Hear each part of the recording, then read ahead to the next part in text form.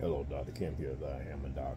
Alright, I'm removing the wires from this Leslie Amphenol connector, 6-pin Amphenol connector, because 3 of the pins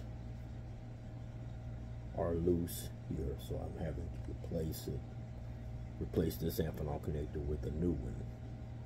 Alright, but in order to do that, I must first remove this Amphenol connector. Let me show you my setup for doing that. What I've done is I've taken my iron here, my soldering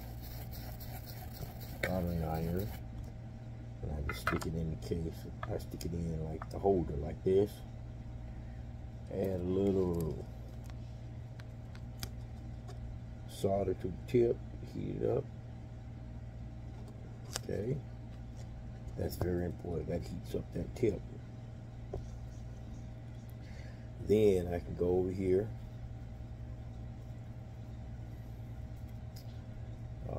to the end here. Touch that pin.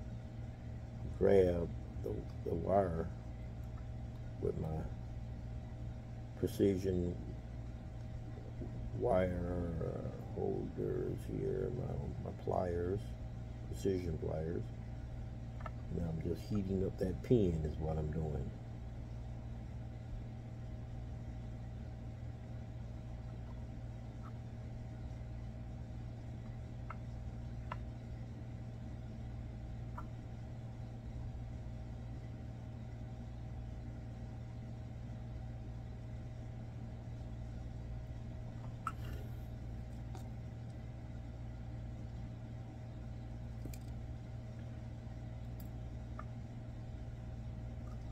There you go.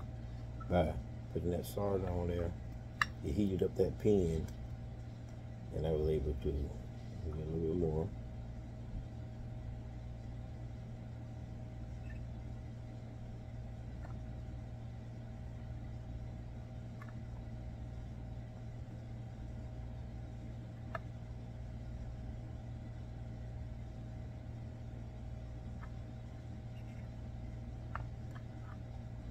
What's coming out there, see? So there's the wire 1. So I just have to heat up that pin.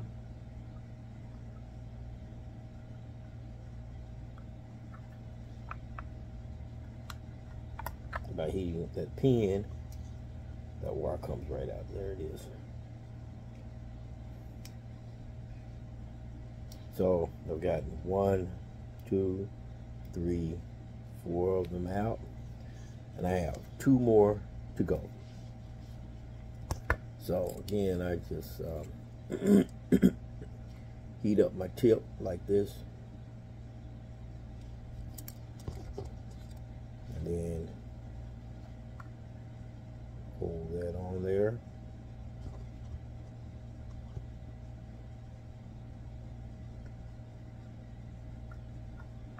I'm heating up the pin.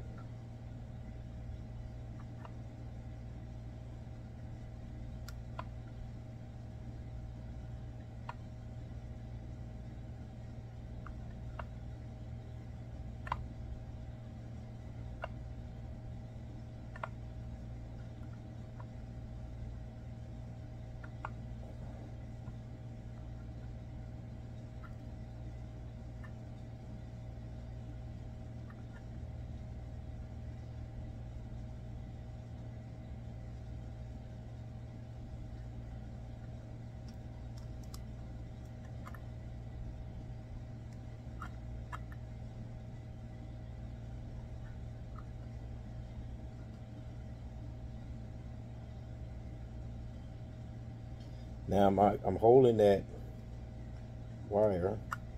I'm actually putting some pressure on it. I'm actually pulling it. Let me heat this up a little bit more.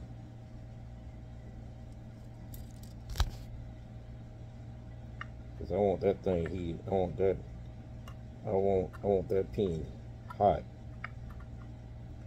So I want it to come on. I want that wire to come on out of there. There it goes. There it is right there. See?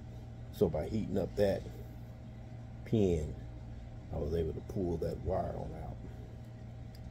There we go right here. All right, so that's enough. I have one more to do, and then I'll have these removed. Now, now somebody would have just went ahead right here and cut it. They could, because you could easily just boom cut these, and then cut the sheath back, covering back, and cut back all of these wire, all of these little protective coverings. I could have done that, but I like to use it the way it is, and add a little solder to the tips, a little more solder to the tip, and then put them back into the new connector, Amphenol connector. So this is how I do it. It takes a little longer doing this way. Well, but if I were to just take my cutter here, my precision cutters, like this, and go right here and clip this off, which that would be quicker, just clip that off, I would still have to cut it back, trim it back, and like I said, cut all this back, making the cable shorter, on and on and on. That takes time. So whichever method I use is going to take some time. And when you're doing this work, you don't want to be in a rush. Don't be in a rush. You need to take your time and get it done right. It takes time to do this work. All right, I'm gonna go ahead and take care of this last one, and so I can move forward. Till the next video, Dr. Kemp here, the Hammond Doc. Peace out.